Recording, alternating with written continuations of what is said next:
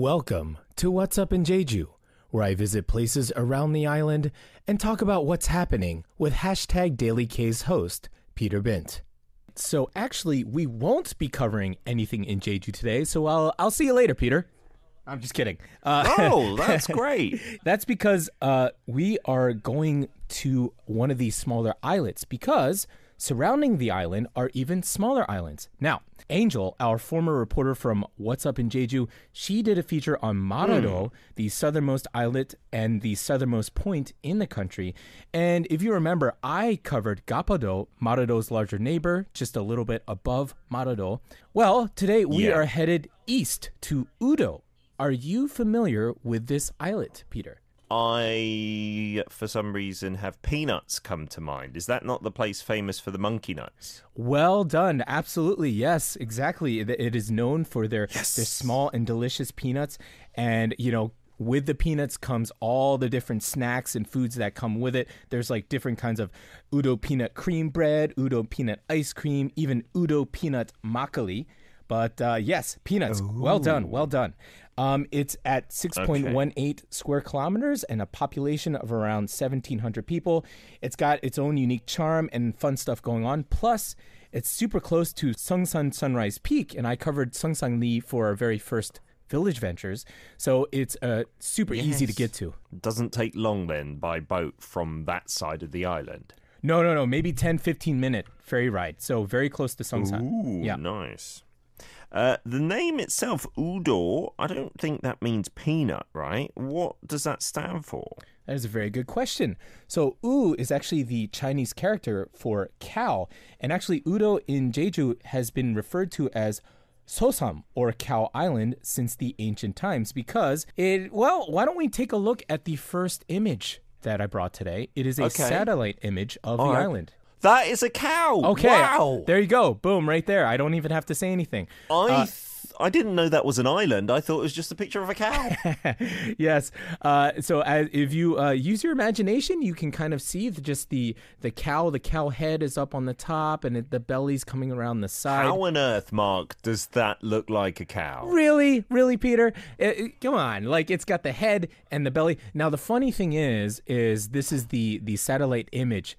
But later in our episode, I take a boat ride, and actually it was from that boat that the curvature of the island really looks like a cow belly and the neck and kind of the leg coming down. It's kind of hard to explain, but I guess you just have to go visit and do it for yourself. I'm guessing, in ancient times when it was known as Seosom, they wouldn't have had these aerial photos, so it must be more the resemblance from like sea level. I'm looking forward to checking that out. It gets a lot of visitors despite its small size, right? I'm guessing it has something to do with the vicinity to Jeju, but are there any other attractive points? That's a really good point, Peter. So 2 million visitors each year, and as we said, it's just a 10 to 15-minute ferry ride from Seongsan, and the ferries depart from Seongsan Port every 30 minutes. 200 to 400 passengers, typically running from 8 a.m. to 6:30. So they're pumping people. They're moving people back and forth. Yeah. And it features gentle slopes on the island, but much of the island's edges are cliffs, jagged, steep cliffs that are just, you will see later. These cliffs, it's almost like, I don't know, CG, like they're just so sharp and jagged and straight, almost like, 90 degrees. It does have its own beaches and a lot of very popular spot for fishermen. And as you said, the peanut thing as well. So, yeah, a lot of cool stuff going on with the island. Ray's saying, do you need a driver's license? I wonder. That's a good question. Now I got to think. That is a good question. I'll have to check with JY with that one, if we were required or not. It's an operating vehicle, so, it'd probably be good to have one at least licensed driver with you there. Mm-hmm. Yeah. That might be a good idea. Maybe you should take it upon yourself to not drive it if you don't have a license. So people who are going down to Jeju-do Island, I've been multiple times, but I never thought, let's go to another island off of this island. So what is drawing those 2 million people over there? What are they trying to find and explore on Udo? Yeah, that's a pretty good question. And this is just me kind of theorizing things. But You know, I would consider Udo almost like kind of like a second or third trip to Jeju kind of thing.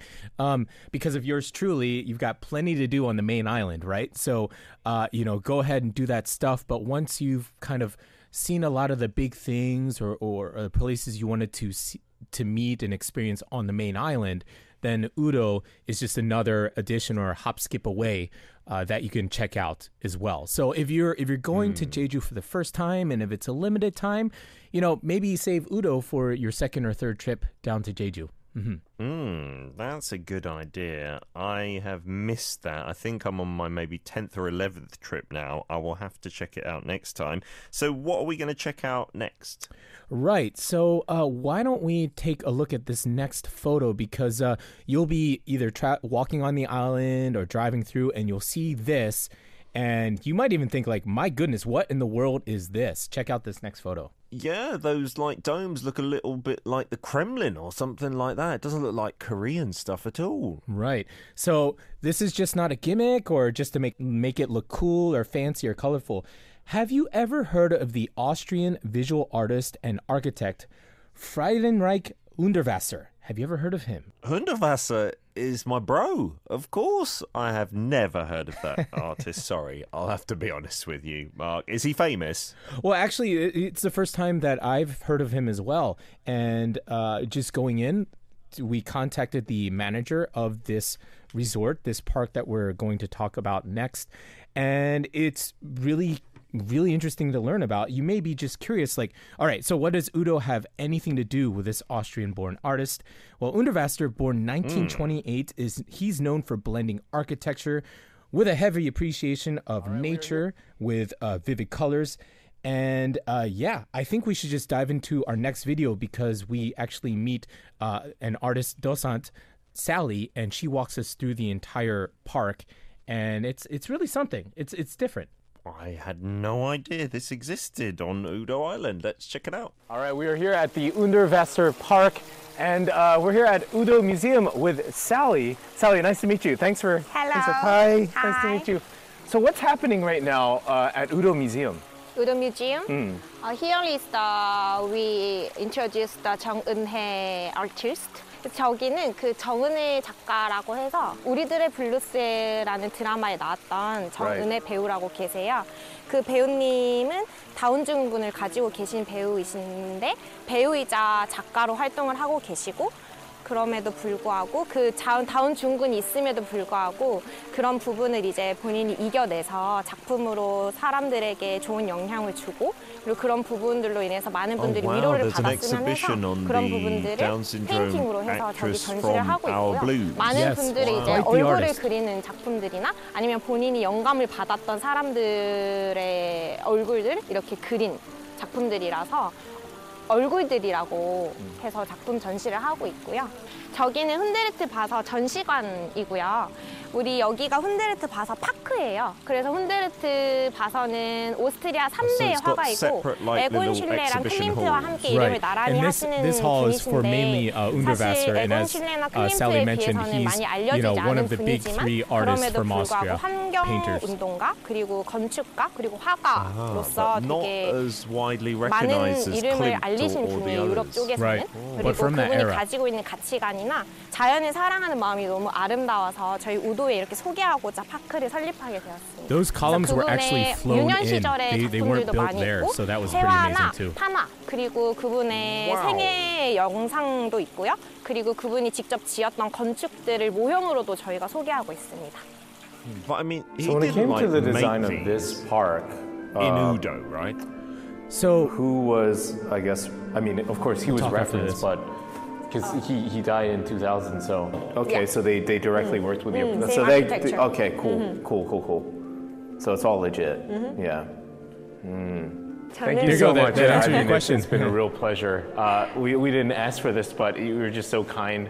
The people here at the Unterwasser Park and Hills, and I would just say that I studied art, and I feel like art students, if they were ceramics or pottery, like they should come here. Like this is a proper this is not just like gimmick or cliche kind of thing, like anything from the architecture to Yeah. the fantastic staff Yeah. here. No, this is the real deal. This is a proper place. Yeah.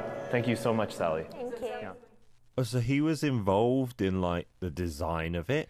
So he passed away in 2000. So they actually met up an advisor who was very, very close, who's worked with him before. And so they kind of got his approval and his knowledge and advice to go ahead and construct this, because it's not just like making a building to kind of look like his stuff. Like Underwasser, he did architecture. He's done architecture all over the world. So this is in the spirit of that, making sure that it, crosses all the T's and dots all the I's, of making sure it's proper, like Underwasser style. Wow. And just randomly, like he doesn't have a connection, like personally, with Udo Island. It's just they wanted something based on his art.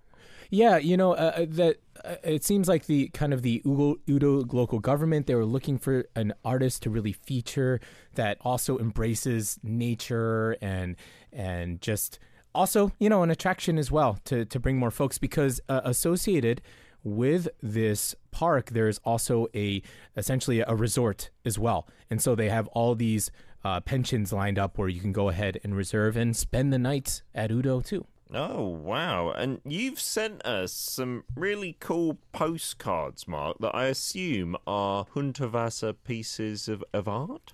Yeah, so they were kind enough to give us 2 cards, and we're like, oh, you know what, we should go ahead and send. But we were really worried that the cards were going to get to you in time. And, JY this morning, she's like, oh, looks like they didn't get their cards. And then just as I sat down in this chair, JY's like, they got the cards. So I was like, oh, okay, great. We'll talk about them. So you got them. They look really cool. Like, this seems to be one of these, a photo of a building that he's designed. It looks like it's looking at the back in Darmstadt, maybe in Germany. It looks unbelievable. The domes that you saw in that park are here on the top of this as well. Yeah, and actually that is a functional apartment complex. So people live in that. Fun fact, every one of those windows in that apartment is different. So no two windows are the same in that apartment. Oh, wow. I'm looking at it now, and yeah, it's all higgledy-piggledy, different sizes and shapes. That is a nightmare if you're going to repair those frames or anything like that. But it looks so cool. That's such a good point. Yeah. And then these, I guess, are paintings maybe by the artist himself. Right, there's a portrait, and then also that one that kind of looks like a spiral. That, from what I understand, is kind of represents roads, but it's a bit more organic. So, if you saw in the video, there's a huge version of that, and you're supposed to kind of like follow it with your finger, and it kind of shows that no road is the same, and it can kind of change shape and be altered, but it's also a bit like nature, where you can't completely control it and decide exactly what it's going to do. So I think it's interesting how a lot of his paintings and his buildings incorporates nature and architecture as well, because architecture is just something that we just built, and it's like it's supposed to be like this, and every window and door is supposed to be for functionality. And as you mentioned, the poor repairmen that have to fix these things. But he's like, well, it doesn't have to be like that, and it can be both. Why not? Yeah, these are really beautiful. What an interesting park. Where's our final destination, Mark? Well, before we get into that, we forgot our first most vital part of the show. Dun, dun, dun, dun, dun, dun. Oh, no. Right, because you mentioned it. Map time. So this should give you an idea of where Udo is. As you were exactly correct, northeast, right there, the red arrow.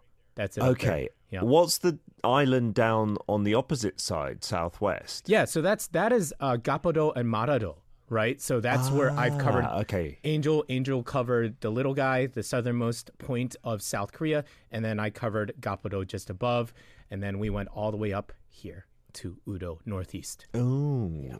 Okay, so does it feel different? Like, I wonder, because Jeju's, not small but not massive. So if you're on the south coast or the northeast coast, I wonder if it feels different. Oh, yeah, definitely. Each island has, with the exception of Marado, Gapodo has its own population, and, it's an islet, but they are their own village, their own culture. Udo has 1,700 people, and their own subculture.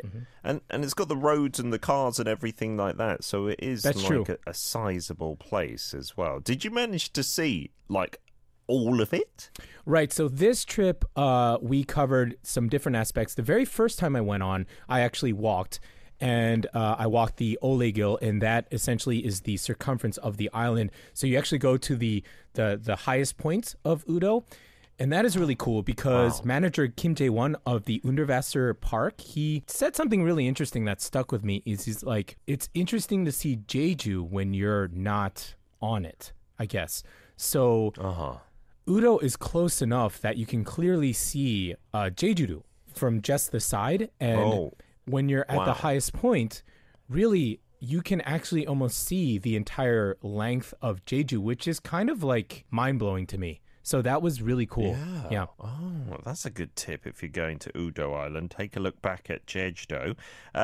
So where are we going in part 3? Right. So Mr. Kim, his advice about seeing the island, as I said, was to go out and check it out from outside of the island. So we decided to do that with Udo. So what we did, and to his suggestion, was to take a boat ride.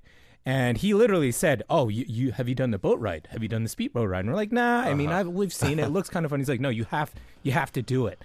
So we took his advice, and he had a connection, and he connected us, and we hit it up. We did the speedboat ride, and you can see that in our next picture. All right, yeah, we've got an image. So it looks like a fancy boat, all open air as well, and that's you pointing back towards Udo Island. So if I go to Udo on my next trip to Jeju, you've convinced me. How can I enjoy it? What's your 2 cents? Oh, that's a really good question. If I went back there, other than doing what you saw me do here in today's episode, there's the Ole Trail. You can also, and thanks to JY, she put in the chat that yes, you must have a driver's license to operate the vehicle that I was using. They also have electric bicycles. You don't need a license for that. They also have the Ole Gil. They have an Ole Trail that goes around the circumference of the island as well. And go ahead, eat some of the peanut treats. You can also spend a night there. And yeah, it's so convenient to go straight from Sungsan port to the island and get back with enough time to spare. So it's fantastic. Wow. Here's the thing. Also, here's really wild. The boat captain told us this, that in every October, they host the Cave Concert Series, and it features choirs performing inside the Goregul, or the whale cave, near Gomore Beach. Wow. So that's a different island cave, water cave. But the boats go in there, and it can fit, I think you said like 600 to 800 people or something. But can you imagine how that would sound? Yeah. So it was canceled, held back during COVID, but now it's reopening this year. So October, cave concert. Sounds good, Mark. That was brilliant today. Thank you so much. Have a good week, buddy, and we'll see you next Tuesday. All right, see you then. What's Up in Jeju is supported by the JDC, which is creating a free international city that resembles nature, embraces the future, and reaches the world. I'm Mark Wilson Che, with writer Choi Jung-yoon. This is Arirang Radio.